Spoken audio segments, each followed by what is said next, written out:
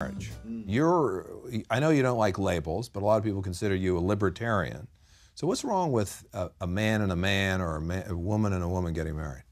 Well, you know, we didn't allow polygamists to redefine marriage. I don't know why we should allow anybody else to redefine it.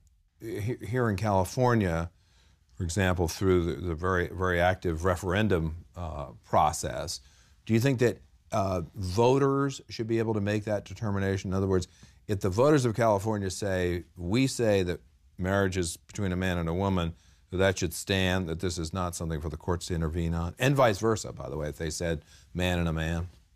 Oh, yeah. I mean, I don't see anything in the Constitution that says otherwise.